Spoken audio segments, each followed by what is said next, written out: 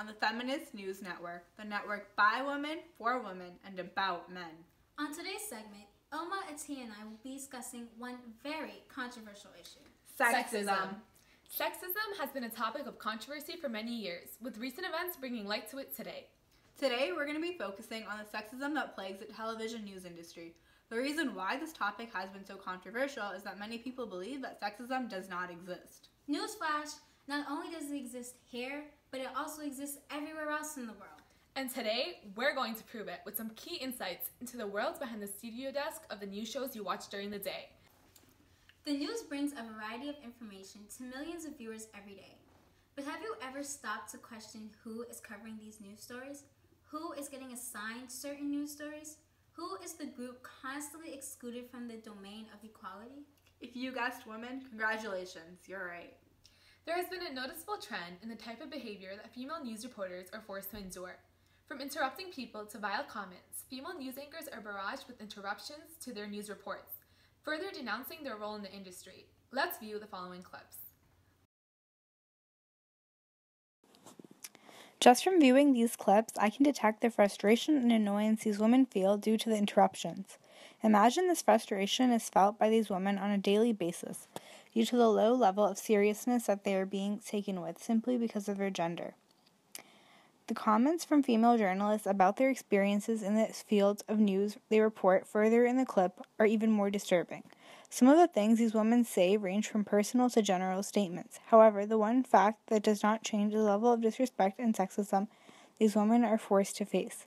Canadian CBS reporter Jelena Adzi states, "There has never been a time where somebody shouting has not been a part of my experience in the field." It is clear from the pattern of constant interruptions that female news anchors are not respected in the same manner as male news anchors, nor are the news stories that they report conducted to be as important. These women are forced to be victims of verbal abuse, of disrespect, of the harsh clutches of a system that refuses to release its claws from the tight fist it has wrapped around the necks of women for years. I agree, Danielle.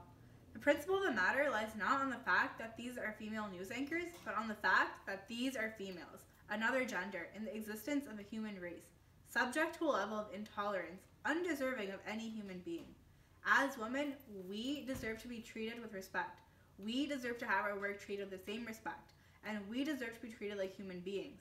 The gender I am, the gender we are, should not limit us to the type of treatment we receive, and instead be an example of how we needed to be treated. There are male news anchors in the clips that we have shown, but it's evident that females are disproportionately targeted. Female news anchors are more prone to being harassed simply because they are women. Society feels that it's more acceptable to interrupt women when they are speaking.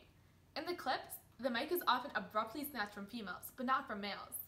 Women in the news field are quite literally being silenced because their voices are not as valued as a man's. Spoken like a true woman. Let's take a look at another segment from Fox News Primetime where we can see the true power of words.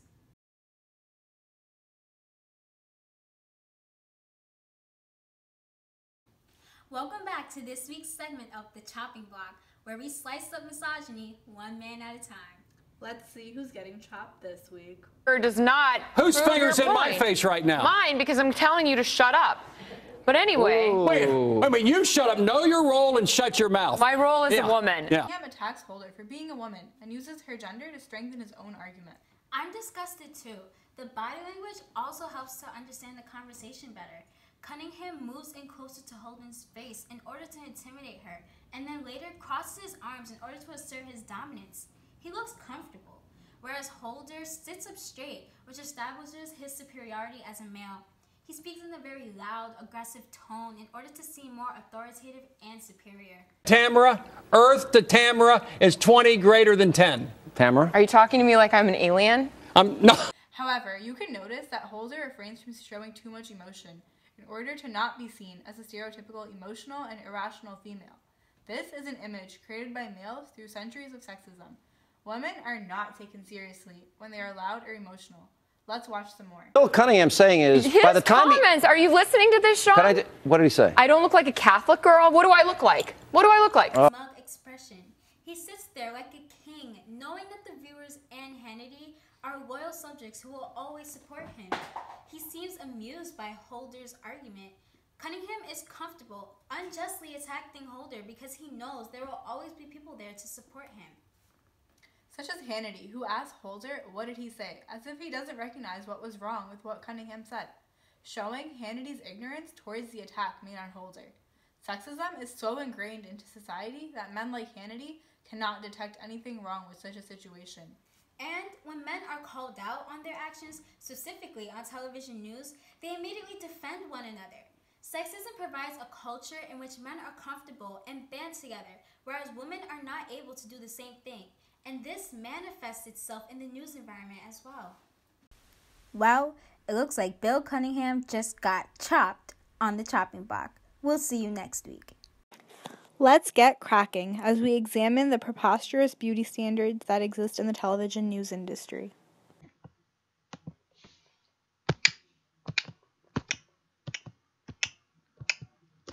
Let's start off with a simple Google search. When you Google female news anchors, the results on the very first few pages are bombarded with negative headlines, mainly concerning the appearance of female news anchors and sexualizing them. We see headlines such as TV's sexiest news anchors. 41 female anchors so hot you'll forget it all about the news. 30 jaw-dropping female news anchors from around the world. These headlines give us an insight into what society associates with the term female news anchors. Too much emphasis is placed on their appearance rather than the content they are covering. Furthermore, this creates a harmful culture where female news anchors feel they need to satisfy beauty standards and compare themselves to each other in terms of appearance. This should not be the case. Women in the news industry experience prejudice not only through being interrupted, but also in regards to their physical appearance. Female news anchors must be attractive in order to obtain a substantial amount of airtime. Here at FNN, we don't support these ridiculous standards, but the same does not apply to other news networks. 94% of news reporters that we find sexually appealing are female, because male news anchors are simply not held up to the same standards. The news industry exploits the appearance of females in order to attract a larger audience. About 60%, that's 3 out of 5, news segments consisted of female journalists with a high sex appeal. It's clear that popular broadcasting networks exploit the looks of their female anchors in order to appeal to and attract their audience. Let's take a look at the case of Gretchen Carlson, a Fox female co-anchor.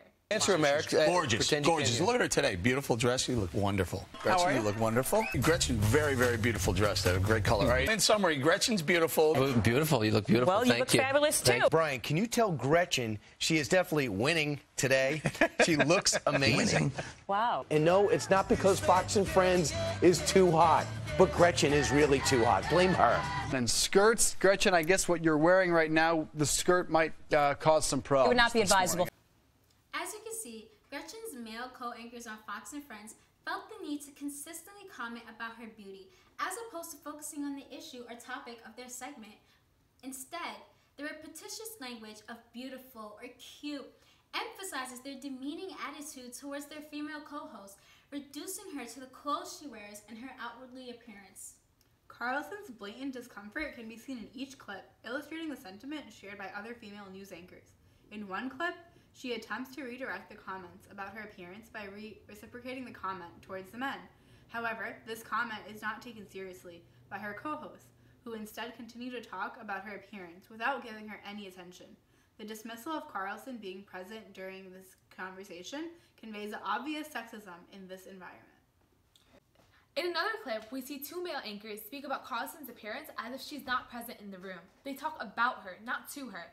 Instead of acknowledging her as a human, they act as if she's non-existent, because females are not given the same respect and attention by their male counterparts in the work environment. Another Fox News anchor, Megyn Kelly, was harshly criticized by mass media because her spaghetti strap dress was deemed inappropriate and too revealing.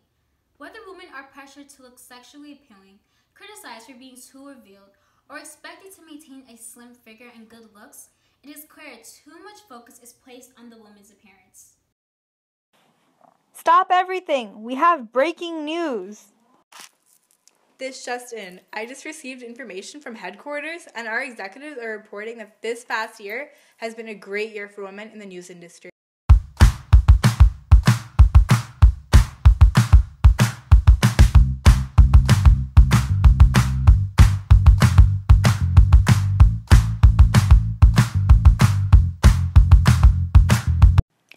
Women have made some massive strides in the television news industry. We are seeing more women than ever before, and we are seeing recent moves towards a more female-inclusive newsroom. Most notably, the Today Show has an all-female lineup, making it the first morning program to only be anchored by women. This is groundbreaking. Here for women in the news industry. There was a record high of 58% of female TV reporters and 66% of female news producers this past year. There's more women than men in the news industry.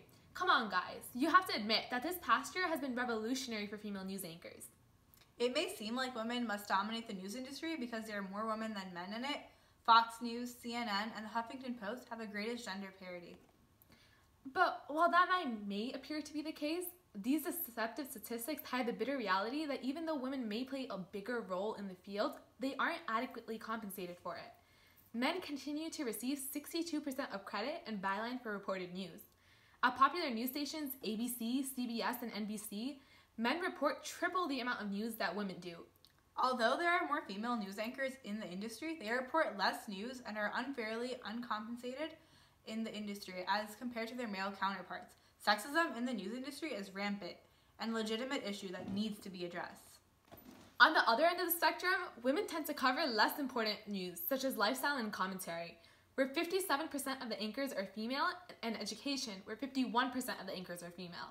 Statistically, it's evident that there is a difference between the perception of male and female news anchors. Fueled by this idea of traditional gender traits, women are believed to be submissive, passive, and nurturing and dependent. Men, on the other hand, are expected to be dominant, active, rational, and independent.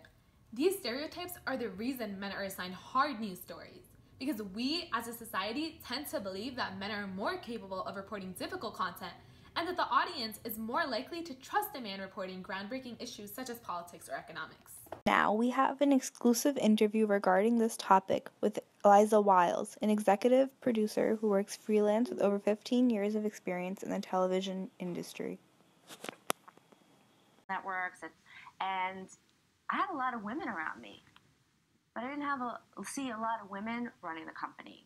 So while you could say the female presence was there were a lot of women doing work, there were not a lot of women in position of making financial decisions for the company and human resources decisions about hiring. And when you're not having as amplified a voice in the top when you're not having an amplified voice when it comes to budgeting and hiring, then you're going to see a lot of the same people get hired and budgeted for. So if we're getting more women and a more diverse group making those kinds of decisions at very top levels, then we will start to see a reshaping of the departments that reflect the sensibility of a broader scope of ideas. Can you please describe the journey? Furthermore, the sexism is evident in the wage gap that exists with men in the industry earning more than females. When Kat Sadler left her position as an E-News anchor, she cited that it was due to the fact that she earned half of what her male co-host earned, exposing the clear sexism that existed in the television news industry. In addition, Hoda Kotb received less than half of her predecessor, Matt Lohr's salary. Having replaced Lohr after he was fired due to sexual misdemeanor, Kotb is only paid $7 million of Lohr's alleged $20 million. Women continue to earn less than their male counterparts for the same jobs. This is evident of the sexism in the industry, as the wage gap contributes to the different treatment of female and male news anchors, and unjustly favors males over their equally competent female counterparts. Now, let's mix it up as we reenact a scene from the news. Now let's take a look at this clip where Bill O'Reilly, host of The O'Reilly Show on Fox News, is about to get cooked. Slowly. 1:30. These guys are being savage. They know about it in real time. They've got a fast team. We've got Apache helicopters. We've got them in Italy. Why? Who said to stand down? Defense Secretary Panetta said today. Okay, that's and their that's job. Perfectly legitimate. That's their job. And people die. Can I tell the audience what Panetta said? Sure. I'm going to calm down for a second. Now let's see the same clip with the roles reversed based off the sexes. These girls are being savage. They know about it in real time. They got the fast team. We've got the Apache helicopter. We've got them. All right, but Leon Panetta said today... Who said to stand down? The defense secretary, Panetta, said today... I don't buy it. Okay, and that's perfectly legitimate. That's their job. That's their job, and people die. But can I tell the audience what Panetta said? Are you going to calm down for a second? There are many things wrong on The O'Reilly Show, yet the effect seems to be heightened only with their reenactment of the same situation. Throughout the discussion, O'Reilly used a patronizing tone when talking to Jeanine Pirro, a former judge of New York. It may not seem patronizing, however, he furthers these misogynistic actions when he continuously interrupts Ms. Pirro while she states her argument. He also states during one of his interruptions for her to calm down for a second while Ms. Pirro laughs to the side. Yet these actions continue to be overlooked in the eyes of society. As seen when the roles are reversed, instead of one of the females being interrupted, the male is interrupted, which emphasizes the unfairness of the situation. Seems misplaced, right? However, society is only able to see this situation is unfair when a male is the victim, the result of rampant sexism as exemplified in this news show. Now let's move on to discuss the hardships we faced while making this groundbreaking show. Well, we thought getting interviews for this segment would be a piece of cake, but here's our reality check. All except one of the copious experts we contacted were unable to participate in an interview. They cited both legal concerns and personal issues with the topic being addressed. A Fox female news anchor we contacted expressed interest in participating, but feared that the project had a Me Too slant, which discouraged her from participating even after we clarified our research had no affiliation with sexual assault allegations. However, her reply gave us more insight into why she rejected us in the first place. Her reply implies that she thinks she can't succeed in news media if she speaks about sexism in the news industry. Women who dare to speak about the issues that occur in the workplace risk their entire careers they work tirelessly for, helping us understand why so few women are willing to address sexism in the news media. Because there is a clear risk associated talking negatively about their companies. By agreeing to the interview with us, they would be subject to scorn by their supervisors, who would say it goes against their non-disclosure agreements, when in reality, all they fear is a bad reputation or a scandal for the news station. This was the case with another news reporter from a local Fox news station who could not participate in the interview due to her work contracts. Legally, according to the First Amendment, it is allowed to speak about sexism, but socially, it's unacceptable and harms the reputation of the female. Female news anchors put years' worth of work to build their reputations, often encountering more obstacles than a male. And so many understandably fear the risk of having their reputation being tarnished, as seen with a Fox News anchor. The states of California, New York, and New Jersey are currently considering banning confidentiality clauses in work contracts in order to encourage more women to report discrimination within the workplace, and other states should take similar action. Interestingly enough, even when women are willing to speak up without fear, they are prevented by management officials. A CBS News anchor we contacted was very enthusiastic to help us until she was asked by management to not participate. The work environment fears a scandal, but by doing so, allows problems to continue on unaddressed. Management feels very uncomfortable, but if simply addressing the issue causes so much discomfort, then the women that are actually victims of sexism in the workplace must be highly uncomfortable, don't you agree? This discomfort probably stems from a fear, as sexism most likely does exist in the workplace. Women do want to speak up about it, but cannot because higher authorities do not allow them to do so and they fear for their own careers. Let's get some more insight on this issue from our expert. In my experience, the person holding the camera has usually been a man. And I think we need to recognize that most of the images we get through news and other sources of media has been through the eyes of men. And we shouldn't say that that is a bad thing, and we shouldn't take away jobs from anyone, but there needs to be more literal points of view. Someone else needs to hold the camera. Overall, despite some evidence to the contrary, rampant sexism exists in the television news industry, as evident by preposterous beauty standards for women, content assigning favoring men, underrepresentation of women as news sources and as reporters, and unequal pay for women in the industry. However, recently in society, we are seeing a whole new wave of movements working to fix these type of issues for women. Now, let's all work together to end this sexism that plagues nearly every industry. We can do it.